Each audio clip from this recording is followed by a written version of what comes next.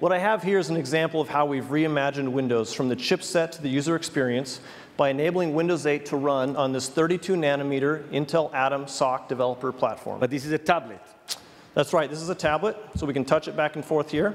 But I brought this up from Build yesterday, where we demoed it in Anaheim and generated a lot of excitement. But I'm in the middle of the Ultrabook section. Oh, that's a good point. So can we move over to the Ultrabook? You bet. Thank you.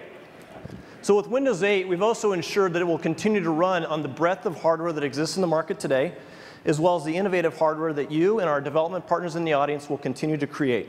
So what we have here is an Acer Aspire S3. It's got a 13-millimeter profile and a 13-inch screen, and it's got great battery life. And more importantly, it resumes very quickly. We'd like to see that. So this is not hibernate, this is sleep mode. This is sleep mode. Let's see how fast you can resume. Are we ready? Yes. 1, 2, voila. There we go.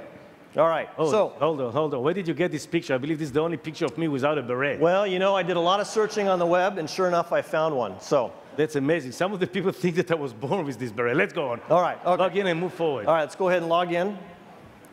And so what you no, doesn't like the password. Well, maybe. Oh, somebody changed the password? Cap locks, maybe. There we go. Rule number 1, if you've got cap locks, the password doesn't work. Yeah, and it was a very easy password to guess as well, too. So what you see here is the new Windows Start screen utilizing the Windows Metro style UI. And I can come down here and I can navigate through using the keyboard. You can see it's fast and fluid. We take advantage of accelerated hardware graphics. And what I'm going to show you here, Muli, is I am actually able to use a keyboard and mouse with this. Even though we did design this for touch, we've made sure that all the existing keyboards and mice work because, go ahead. Yeah, because that's interesting. It was a touch first, but eventually we can use everything on a touch if we want to use a tablet, but we can get similar experience or similar capabilities if we use the mouth. Absolutely, plus the keyboard, because everybody out here taking notes is using a keyboard today. Yeah. So one of the things I want to show you is these are tiles that represent all your content, your applications, people that you're interested in, and you'll notice that they're live. So I'm going to show you one of these now. We'll look at the weather one. Okay, and what this is an example of a Metro-style app where we've enabled developers to use HTML, JavaScript, or XAML, as well as C#, C++, and Visual Basic to create Metro-style applications.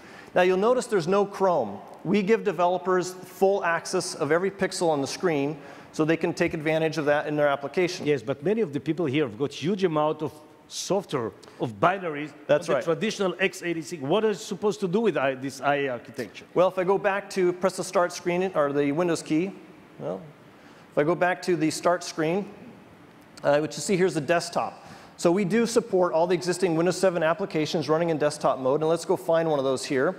So I'm going to go, oops, well, I'll go back here. Oop, okay. Let me get this here. Where'd it go? Okay, so we're going to go search for an application I know is on here, Visual Studio. Okay, there it is. So now I've launched Visual Studio Express, which is something we gave away at the Build conference, and you can see we have a desktop application running. I can also go back over here, and I can go here and I can click through the existing applications that are running. And even if I wanted to, I can take this application, I can drag it out, and I can drop it on the screen. So if I'm a developer who's sitting here working on code and I want to get out to the beach, I want to see how warm it is in San Francisco, I can go ahead and I can go do that. So actually, you can have the hybrid of the x86 and the new experience both on the same thing. Absolutely. Thank you very much. Right. I cannot wait to play with this operating system. Thank you very much.